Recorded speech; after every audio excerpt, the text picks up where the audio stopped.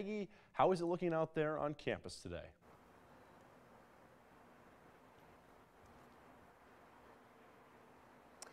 Thanks, Ethan. It really is such a beautiful day out here on the Palouse. As you can see, it is nothing but blue skies behind me.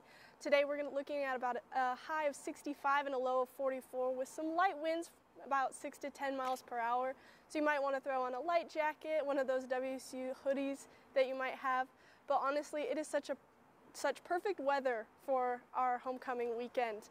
Later in the broadcast, I'll be sure to let you know exactly what the weather's going to look like for that game tomorrow and what you might want to bring as far as clothing goes. Back to you guys at the desk.